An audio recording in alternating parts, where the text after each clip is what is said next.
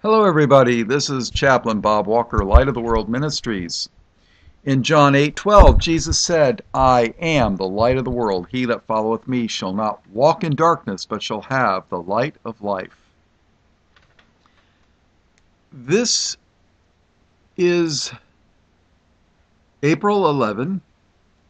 This is actually, according to reckoning, the day of the Passover.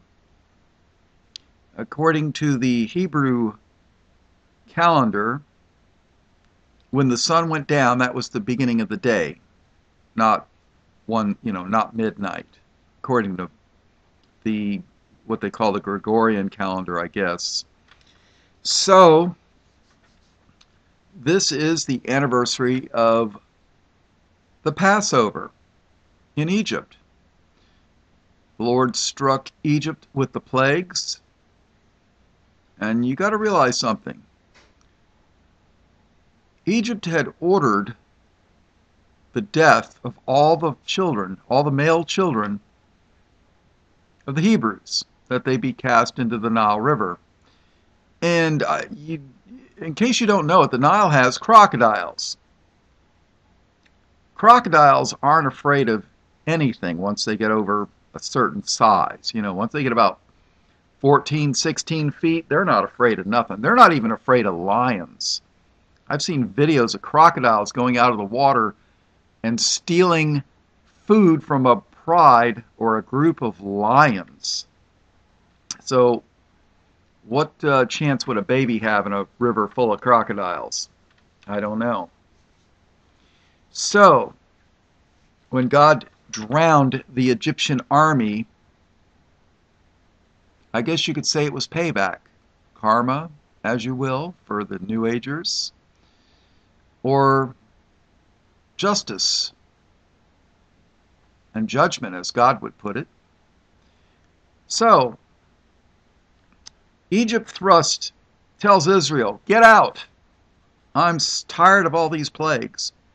And if any of you are interested, I did an audio study on the plagues of Egypt and the plagues of Revelation. They're very similar in a lot of ways. They don't exactly follow everything, but they're similar. And they have some similarities. And a great deal of the symbolism of the New Testament draws from the Old Testament. So if you've never read the Old Testament, and then you read the New Testament, and it has symbolism, you'd say, well, I don't understand this. Well, of course not. You don't pick up a novel and then read the last chapter and then expect to understand what happened in the book. You got to read the first chapter. You got to read the whole book. And then you'll have an idea, hopefully. And hopefully it's not some stupid Stephen King novel. So this Bible study is going to be on the Feast of the Unleavened Bread. All right, turn your King James Bibles to the book of Exodus, chapter 12. Now, don't let anybody ever talk you out of your King James Bible. I mean, it is, there's a reason why there's 666 different versions of the Bible, because if all the Bibles were wrong, Satan wouldn't be spending so much time having his children, and oh yes, Satan has children, he wouldn't have them spending so much time putting out new Bible versions every couple of years. I mean, you got the complete Jewish Bible that in Revelation 22 says that Yeshua, which they claim is Jesus, calls himself the morning star. And then you go to Isaiah 14, and the morning star fell from heaven and is going down to the pit to be covered in worms. So is Yeshua, the morning star, going to the pit to be covered in worms after he fell from heaven, after he deceived the world? Yeah, that's what author David Stern, nice so-called Messianic Jew, believes. And they claim that this is the latest and greatest scholarship. Well, my King James Bible tells me in Isaiah 14 that Lucifer fell from heaven. So, keep your King James Bible, people. It'll be banned as a hate book one day. I mean, come on. Find yourself a used bookstore, walk in. You could be buying Bibles for $3 to $5, $10 all day long. You don't have to go to Amazon or Barnes & Noble. Well, Amazon stinks for buying Bibles.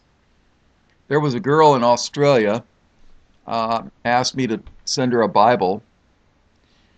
I guess she couldn't find one in Australia, and I went to Australia's Amazon, and I could not find a way to buy a King James Bible in Amazon, Australia. And then I looked trying to find a store that would sell a Bible in Australia for a King James Bible so I could have sent it to her local without paying international shipping. I couldn't find one. I'm like, really? I'm not a complete idiot when it comes to online searching. I mean, I know how to do research. That's one thing they taught me in college was how to do research, and that was before the internet. The internet made it 95% easier. Couldn't find it. So I had to buy a King James Bible and mail it to her internationally. The postage was almost about the same price as the Bible, which I didn't mind. You know, and I'm not trying to get kudos, but I mean, it's insane. So keep your King James Bible. So let's go to Exodus chapter 12. And the Lord, verse 1. Exodus 12, verse 1. And the Lord spake unto Moses and Aaron in the land of Egypt, saying, This month shall be unto you the beginning of months. It shall be the first month of the year to you. Now, I believe that when the days are of equal length, well, close to equal length. Okay, it's called the equinox. It happens in the spring and it happens in the fall. I believe it's the 14 days or something after the equinox. I'm not sure how that works. But the Passover always falls either late March or around April. Okay?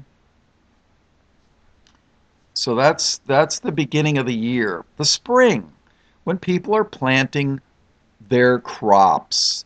You know, people, how did December 31st and then leading to New Year's Eve, January 1st, the dead of winter, how does that become the beginning of the year? Gregorian calendar. Pope Gregory, I believe. Well, I'm sorry. I don't follow the Pope. I think we should follow the Hebrew calendar. And some people say, oh, it's Jewish, it's Jewish. No. The only thing Jewish is the Talmud and the Kabbalah. The Babylonian Talmud and the Kabbalah. That's Jewish. And I don't want anything to do with that. This month shall be unto you the beginning of months. It shall be the first month of the year to you. Speak ye unto all the congregation of Israel, saying, In the 10th day of this month they shall take to them every man a lamb, according to the house of their fathers, a lamb for an house. And if the household be too little for the lamb, let him and his neighbor take unto his house. Take it according to the number of the souls. Every man according to his eating shall make your count for the lamb. Your lamb shall be without blemish. It should be spotless, people. A male of the first year. Ye shall take it out from the sheep or from the goats. Well, guess what? All this symbolism points to Christ. And the Jews missed it, right? And ye shall keep it until the 14th day of the same month, and the whole assembly of the congregation of Israel shall kill it in the evening. And they shall take of the blood and strike it on the two side posts and on the upper doorpost of the houses, wherein they shall eat it. The blood of the Lamb, people. Do you see the symbolism in this? I mean, come on. You know, you put the The blood on the door. Didn't Jesus say, I am the door? Oh, yes, he did. He sure did. He said, I am the door.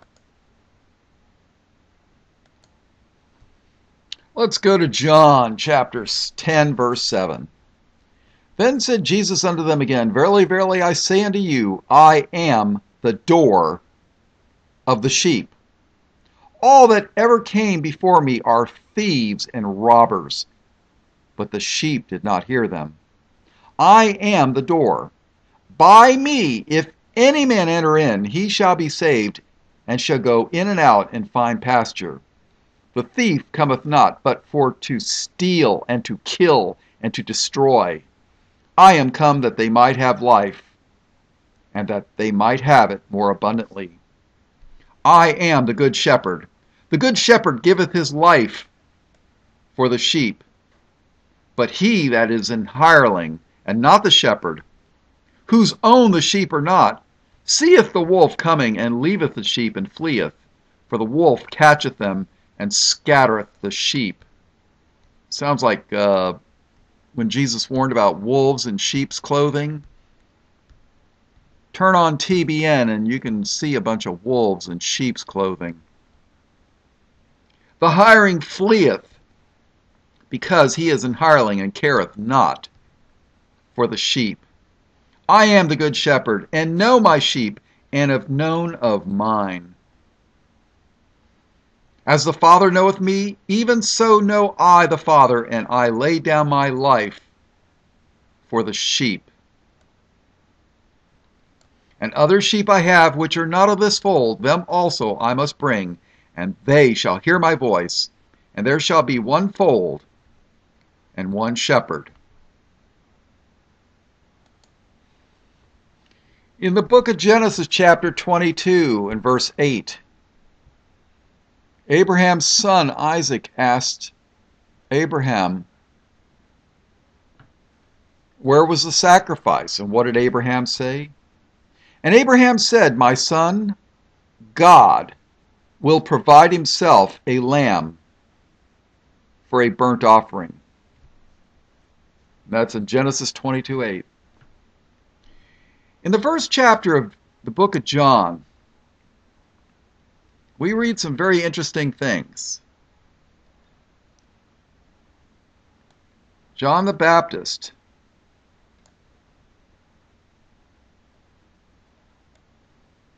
let's see.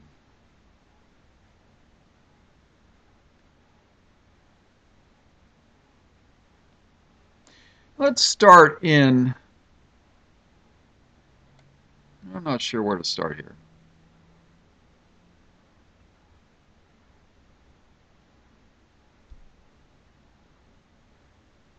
Let's start in verse 15, 1 John chapter 15. You know, when I start doing these Bible studies, they could be 3-4 hours long if I had the time. And I mean, we're just barely getting started, and it's been 15 minutes. This is just the introduction. John 1, verse 15. John bare witness of him and cried, saying, This was he of whom I spake. He that cometh after me is preferred before me, for he was before me. Now this is an interesting point. John was born before Jesus was. So how is it that Jesus was before him? For he was before me. How can that be? Well, because Christ was God in the flesh. That's why. And of his fullness have all we received, and grace for grace. For the law was given by Moses, but grace and truth came by Jesus Christ. So did you catch that? For the law was given by Moses, but grace and truth came by Jesus Christ. Christ is the Greek rendering of Messiah. And people don't ever get rid of the name of Jesus. Don't let the Antichrist Jews try to trick you into Yeshua. Okay? The New Testament was written in Greek, not Hebrew. But grace and truth came by Jesus Christ. Jesus, the most hated name on the planet among a certain group of people in the Middle East. Verse 18, no man hath seen God at any time. The only begotten Son, which is in the bosom of the Father, he hath declared him. The only begotten Son. And this is the record of John, when the Jews sent priests and Levites from Jerusalem to ask him, who art thou? And he confessed and denied not, but confessed, I am not the Christ. And they asked him, what then? Art thou Elias? Ah. Now Elias is the Greek rendering of the word Elijah. Because the Jews know, at least the Bible-believing Jews know, that Elijah will come before the great and terrible day of the Lord. Matter of fact, let me look that up real quick. That is in Malachi chapter 4 and verse 5. Behold, I will send you Elijah the prophet before the coming of the great and dreadful day of the Lord. Now, was the first coming of Jesus the great and dreadful day of the Lord? No, absolutely not. He healed people of sicknesses and diseases and, raised the dead. That's not the great and dreadful day of the Lord. Now in Mark chapter 9 and verse 1,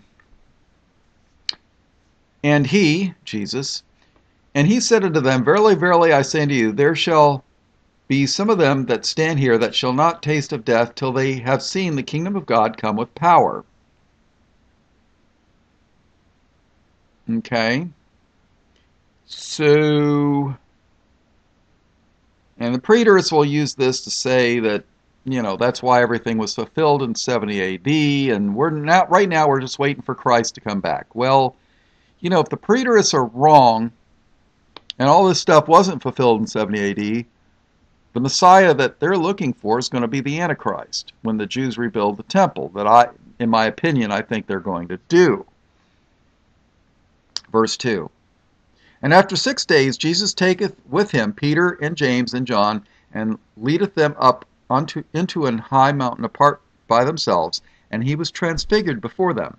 And his raiment became white, exceeding white as snow, as no fuller on earth can white them. And there appeared unto them Elijah, with Moses, and they were talking with Jesus. And Peter answered and said to Jesus, Master, it is good for us to be here, and let us make 3 tabernacles, one for thee, and one for Moses, and one for Elias. For he wist not what to say, for they were sore afraid. Now, Moses represented the law. Elias, represented the prophets. Didn't Jesus say that the 2 commandments represented the prophets, the law and the prophets? Matthew 22:35. My longtime listeners have heard me say this many times. Then one of them which was a lawyer, and this is a lawyer of Bible law, not a lawyer like we have today that are Antichrist and anything but Bible law. Then one of them which was a lawyer asked him a question, tempting him and saying, so this Bible law lawyer is asking Jesus a question. Master, which is the great commandment in the law? Jesus said unto him, Thou shalt love the Lord thy God with all thy heart, and with all thy soul, and with all thy mind. This is the first and great commandment. And the second is like unto it. thou shalt love thy neighbor as thyself. On these two commandments hang all the law and the prophets. And your Torah keepers will scream and rant and rave about how Paul's a false apostle because he changed the law. No, Jesus changed the law. Love the neighbor, love the Lord, and love thy neighbor. That's the whole of the law and the prophets. He summed up the Ten Commandments in two. So, back to Mark 9. And Peter answered and said to Jesus, Master, it is good for us to be here. Let us make 3 tabernacles, one for thee, one for Moses, and one for Elias. For he wist not what to say, for they were sore afraid.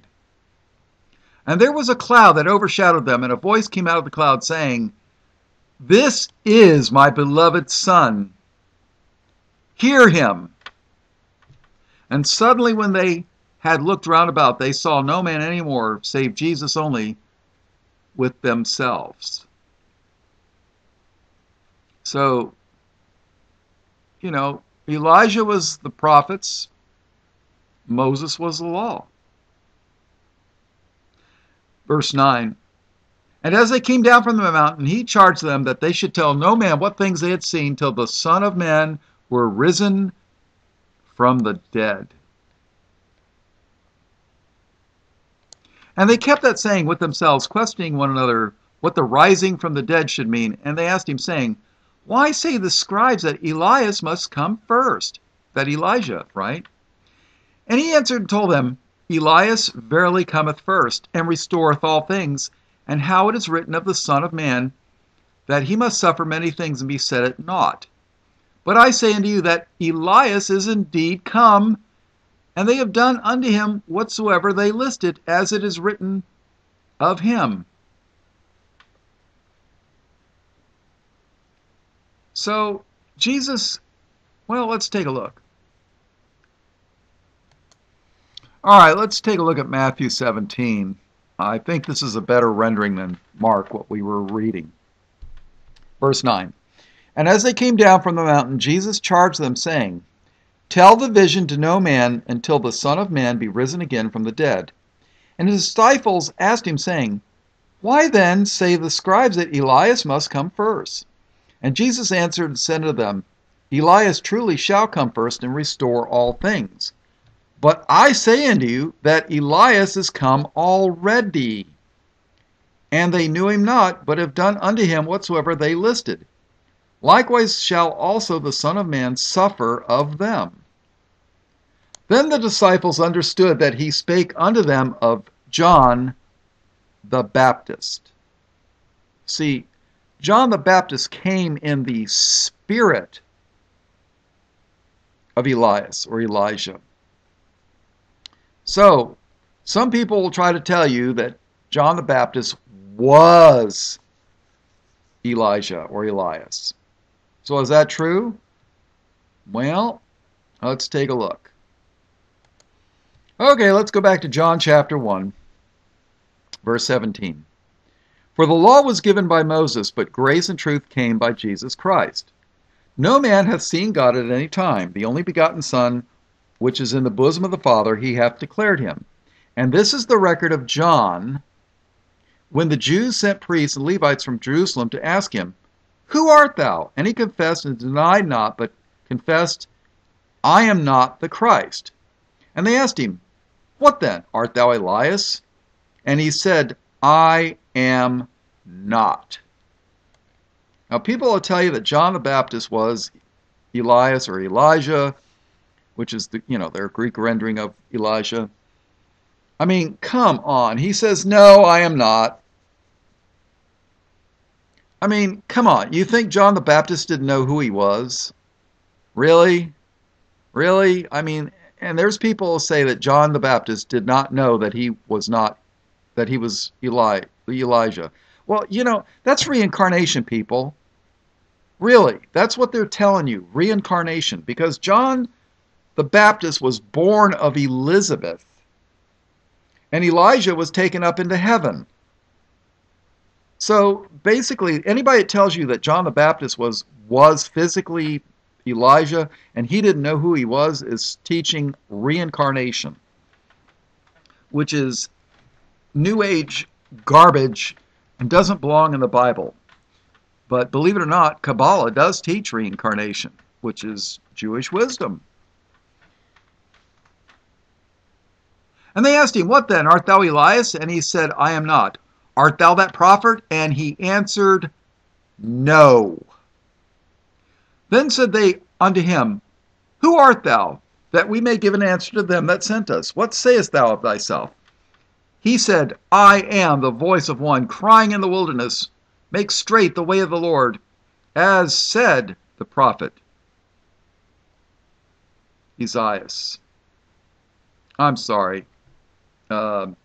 Isaiah. And they which were sent of the Pharisees, and they asked him and said unto them, "Why baptizest thou then, if thou be not that Christ, nor Elias, neither that prophet?" John answered them, saying, "I baptize with water, but there standeth one among you, whom ye know not. He it is, whose coming after me is preferred before me, whose shoes latchet I am not worthy to unloose."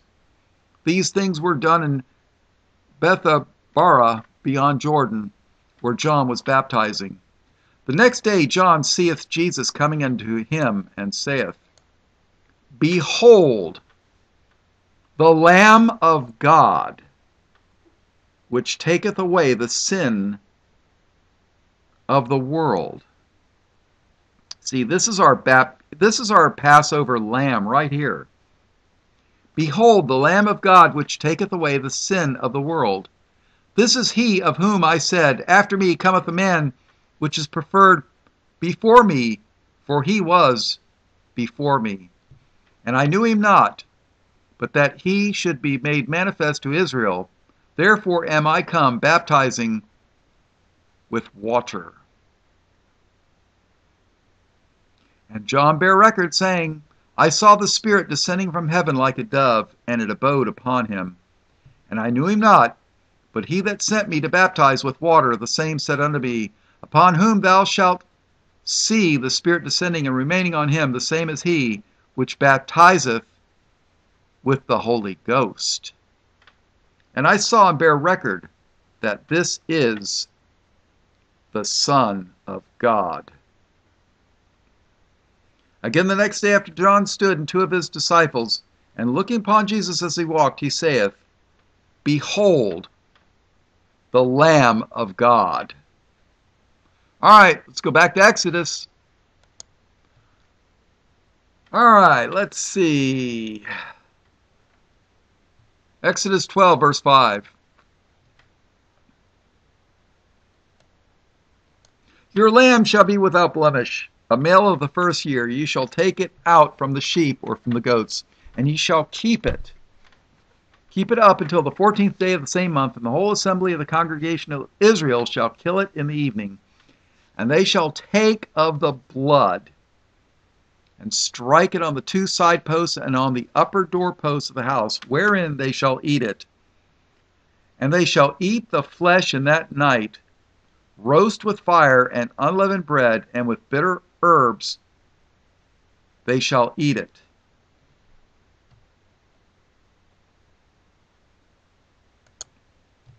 In John 6 and verse 53, "Then Jesus said unto them, Verily, verily, I say unto you, except ye eat the flesh of the Son of Man, and drink his blood, ye have no life in you." Boy, that's some pretty hard stuff to say, huh?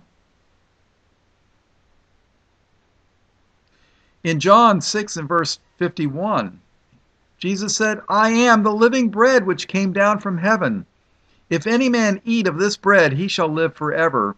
And the bread that I will give is my flesh, which I give for the life of the world." Matthew 26:26. "And as they were eating, They're eating the Passover dinner. Okay, and as they were eating, Jesus took bread and blessed it and brake it and gave it to the disciples and said, "Take, eat. This is my body." And he took the cup and gave thanks and gave it to them, saying, "Drink ye all of it. For this is my blood of the New Testament. For this is my blood of the New Testament, which is shed for many for the remission of sins. But I say unto you, I will not drink henceforth of this fruit of the vine until that day when I drink it new with you in my Father's kingdom." Now that's some powerful stuff. All right, let's go back. Exodus chapter 12. You know, the New Testament ties in with the Old Testament. I mean, it fits like a glove. The Old Testament points to Christ, and the New Testament fulfills the Old Testament. Verse 7. "And they shall take of the blood and strike it on the two side posts and on the upper door posts of the houses, wherein they shall eat it. And they shall eat the flesh in that night, roast with fire and unleavened bread, and with bitter herbs they shall eat it. Eat not of it raw, nor sodden at all with water, but roast with fire, his head with his legs, and with the purtenance thereof. And ye shall let nothing of it remain until the morning, and that which remaineth of it until the morning ye shall burn with fire." Now, you know, when they did the sacrifices in the temple, didn't they burn the sacrifices with fire? "And thus shall ye eat it with your loins girded, your shoes on your feet, and your staff in your hand, and you shall eat it in haste. It is the Lord's Passover. For I will pass through the land of Egypt this night, and will smite all the firstborn in the land of Egypt, both man and beast, and against all the gods of Egypt." And I did an entire Bible study on the plagues of Egypt as opposed to the plagues of Revelation. Each one of the plagues of Egypt was against one of the Egyptian gods. I mean, they had a god of the Nile River, and then they had a frog god. And the Lord, remember the Lord sent the plague of frogs? Oh yeah. "And against all the gods of Egypt will I execute judgment. I am the Lord. And the blood shall be to you for a token upon the houses where ye are. And when I see the blood, I will pass over you, and the plague shall not be upon you to destroy you when I smite the land of Egypt." You know what, people? When the Lord comes back to the earth and doesn't see the blood of Christ on you, and the plague will be upon those people that do not have the blood of Christ. Let's read that again. "And the blood shall be to you for a token upon the houses where ye are, and when I see the blood, I will pass over you, and the plague shall not be upon you to destroy you when I smite the land of Egypt." See, all those people that believed the Lord and Moses and put the blood on the doorpost, they were spared. But those that didn't believe suffered loss. The firstborn of every single Egyptian died. And imagine that when the Lord comes back and doesn't see the blood of the Lamb on you. Look out, people. Look out. Verse 14. "And this day shall be unto you for a memorial." What does memorial mean? It means to keep it in your memory. You ever heard of Memorial Day in the United States? It's to bring to remembrance the soldiers that died supposedly for our freedom. We don't have as much freedom here in the U.S. as we think we do, but we have more than a lot of places. But we're losing more of our freedoms every single day. But a memorial means to keep it in your memory. And this day shall be unto you for a memorial, and ye shall keep it a feast to the Lord throughout your generations. Ye shall keep it a feast by an ordinance forever.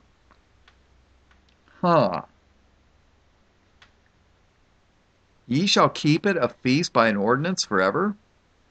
How long's forever?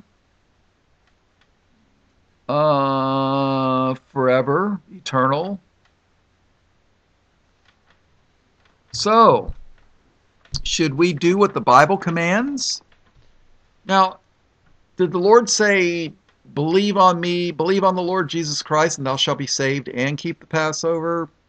No. He said, believe on him. But you know what? I would rather see people honoring the Lord with a memorial, doing the Lord's Supper with the bread and the wine, as opposed to Easter bunnies pooping out chocolate eggs for children to hunt. But that's just one person's opinion. Okay?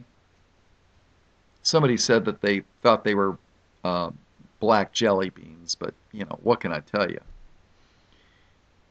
You know, and Easter, when you get a good college dictionary, Easter is a noun. Do you remember a noun? A noun is a person, place, or a thing. Jesus was a person. That's a noun. A place. Washington, D.C. is a place. Moscow is a place. Jerusalem is a place. And a thing. What's a thing? A car. An airplane. Did you know Easter is a noun? Easter is the name of a goddess. She has many different names. She's the Queen of Heaven. Ishtar, Isis. Easter was the goddess. And her thing was eggs and rabbits.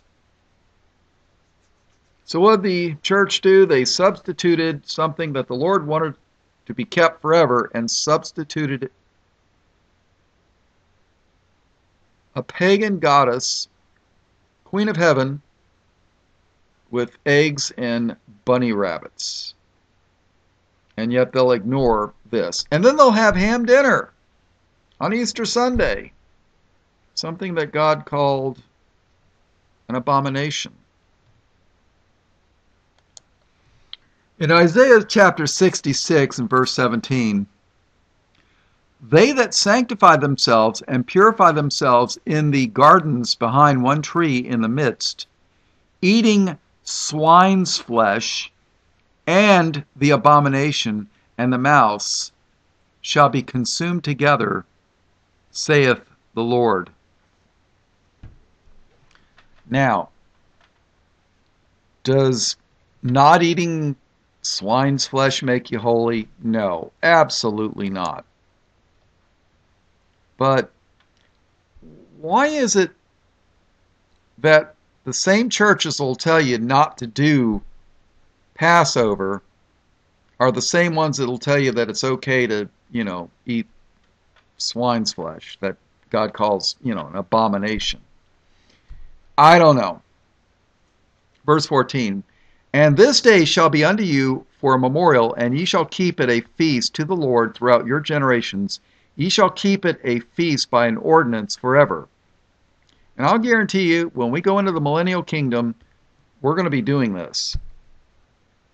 7 days shall ye eat unleavened bread. Even the first day ye shall put away leaven. And this is what this study is all about. Leaven. Yeast. What is leaven? It's yeast. Now you also have baking soda, okay? It'll cause bread to rise. But leaven is generally yeast. And There are two main types of yeast. There's baker's yeast, which causes carbon dioxide, would cause the bread to rise. I used to make sourdough pancakes, and they were quite good actually. Buckwheat empowered sourdough pancakes. They're actually pretty good. And then there is brewer's yeast. And you're talking, that's how they make beer and wine, and how they can make whiskey. Of course, you have to distill the whiskey. You have to concentrate the alcohol. And the Bible does not speak kindly of drunkenness, okay, which is what, brewers yeast. A lot of people, having a glass of wine is one thing, but drunkenness, the Bible condemns it. I mean, totally. But leaven that I know of is always likened to sin. Breaking of God's laws, the things that God hates, doing the things that God hates, and not doing the things that God loves. Leaven is always, in the Bible, my opinion, likened to sin. And there's actually a parable where the church tries to turn that around. We'll get to that. Okay? Verse 15, 7 days shall ye eat unleavened bread. Even the first day ye shall put away leaven out of your houses. So, it was very important. People were to go through their house, take all the leaven, and throw it out. Now, this was the letter of the law. What was the spirit of the law? Well, the spiritual application was we were to look upon our lives, reflect upon them, and take all the leaven out of our lives, all the spiritual wickedness. We should every year do house cleaning, so to speak. The Lord was less concerned about yeast in your house as he was the yeast and the leaven in your heart and your hands and your mind. That was what he was concerned about. Moses told them to take the yeast out of the house. But the spiritual application was we were to take the leaven out of our lives, the sin. Reflect upon this at least once a year for 1 week. It's the feast. Okay? 7 days shall ye eat unleavened bread. Even the first day ye shall put away leaven out of your houses. For whosoever eateth leavened bread from the first day until the 7th day, that soul shall be cut off from Israel. Now, when people try to tell you Israel's that Antichrist country over in the Middle East, well, that's not what my Bible says. Abraham was the father of Isaac. Isaac was the father of Jacob, whose name was changed to Israel. God made a covenant with Abraham. He reconfirmed it with Isaac, and he reconfirmed it with Jacob and his 12 sons, which became the 12 tribes of Israel. And if you read Galatians 3:29, the Bible says, "And if ye be Christ's, then are ye Abraham's seed and heirs according to the promise." Well, if you're in Christ, you're the heirs to the promise made to Abraham, Isaac, and Jacob Israel. Don't you ever think for a minute that the Antichrist over in the Middle East are Israel. There might be a remnant among them, possibly, but I don't think so. For whosoever eateth unleavened bread from the first day until the seventh day, that soul shall be cut off from Israel. And in the first day there shall be an holy convocation, and in the seventh day there shall be an holy convocation to you. No manner of work shall be done in them, save that which every man must eat. That only may be done of you.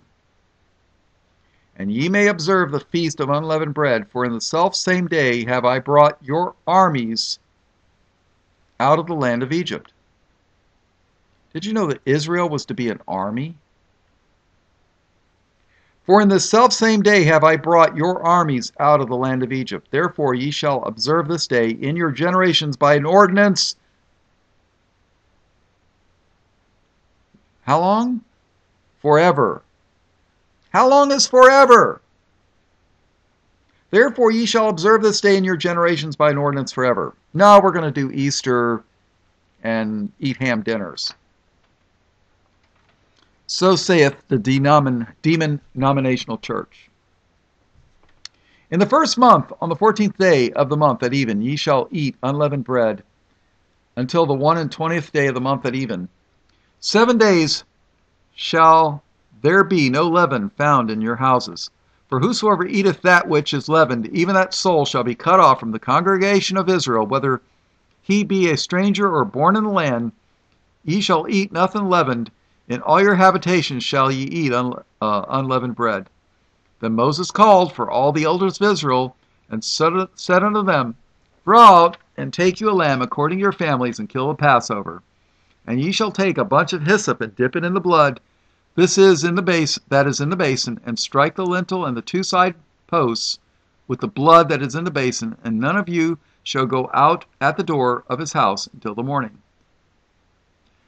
For the Lord will pass through to smite the Egyptians, and when he seeth the blood upon the lintel and on the two side posts, the Lord will pass over the door, and will not suffer the destroyer, and will not suffer or allow, and will not suffer the destroyer to come into your houses to smite you. And ye shall observe this thing for an ordinance to thee and to thy sons forever. How long is forever? And it shall come to pass, when ye be come to the land which the Lord will give you, according as he hath promised, that ye shall keep this service. And it shall come to pass, when your children shall say unto you, What mean ye by this service? In other words, what's the meaning of all this? Why are we doing this? When your children ask you, what is going on here? Then ye shall say, It is the sacrifice of the Lord's Passover, who passed over the houses of the children of Israel in Egypt, when he smote the Egyptians and delivered our houses, and the people bowed their head and worshipped. And the children of Israel went away and did as the Lord had commanded Moses and Aaron, so did they. And it came to pass that at midnight the Lord smote all the firstborn in the land of Egypt, from the firstborn of Pharaoh that sat on his throne unto the firstborn of the captive that was in the dungeon, and all the firstborn of cattle. And Pharaoh rose up in the night, he and all his servants and all the Egyptians, and there was a great cry in Egypt, for there was not a house where there was not one dead. And he called for Moses and Aaron by night, and said, Rise up and get you forth from among my people, both ye and the children of Israel, and go, serve the Lord as ye have said. So Pharaoh said, verse 32, Also take your flocks and your herds as ye have said, and be gone, and bless me also. And the Egyptians were urgent upon the men that they might send them out of the land in haste, for they said, We be all dead men. And the people took their dough before it was leavened, their kneading troughs being bound up in their clothes upon their shoulders. And the children of Israel did according to the word of Moses, and they borrowed of the Egyptians, borrowed as in long time borrowing, as in forever. And they borrowed of the Egyptians jewels of silver and jewels of gold and raiment. And the Lord gave the people favor in the sight of the Egyptians, so that they lent unto them such things as they required, and they spoiled the Egyptians. And the children of Israel journeyed from Ramses to Succoth, about 600,000 on foot that were men, beside children. 600,000 men. Doesn't include the children, doesn't include the women. And this was thousands and thousands of years ago. Don't you think with a population explosion there'd be more than a measly 12 to 15 million Jews, if this was all of them? And a mixed multitude went up also with them in flocks and herds, even very much cattle. And they baked unleavened cakes of the dough which were brought forth out of Egypt, for it was not leavened, because they were thrust out of Egypt, and could not tarry, neither had they prepared for themselves any victual. Now the sojourning of the children of Israel who dwelt in Egypt was 430 years. Now, Joseph and his brothers, the 12 tribes, in 430 years turned into 600,000. How many people would that be in a couple more thousand years? A lot more than 14 or 15 million Jews, I'll tell you that. Think about it. And the sojourning of the children of Israel who dwelt in Egypt was 430 years. And it came to pass at the end of the 430 years, even the selfsame day, it came to pass that all the hosts of the Lord went out from the land of Egypt. It is a night to be much observed unto the Lord for bringing them out of the land of Egypt. This is the night of the Lord to be observed of all the children of Israel in their generations. And the Lord said unto Moses and Aaron, This is the ordinance of Passover. There shall no stranger eat thereof. But every man's servant that is bought for money, that thou hast circumcised him, then he shall eat thereof. A foreigner and a hired servant shall not eat thereof. In one house shall it be eaten. Thou shalt not carry forth aught of the flesh abroad out of the house, neither shall ye break a bone thereof. See, Christ, when he was hanging on the cross, his bone wasn't broke. All the congregation of Israel shall keep it. And when a stranger shall sojourn with thee, and will keep the Passover of the Lord, let all his males be circumcised, and then let him come near and keep it, and he shall be as one that is born in the land. For no uncircumcised person shall eat thereof. One law shall be to him that is home born, and unto the stranger that sojourneth among you. Thus did all the children of Israel, as the Lord commanded Moses and Aaron, so did they. And it came to pass the selfsame day that the Lord did bring the children of Israel out of the land of Egypt by their armies. All right, well, this is going to be the end of part 1. I haven't even touched on the leaven yet. I'm just doing the background stuff. So, all right, well, all blessings, praise, glory, and honor to the Lamb of God, slain before the foundation of the world. In Jesus' name, amen.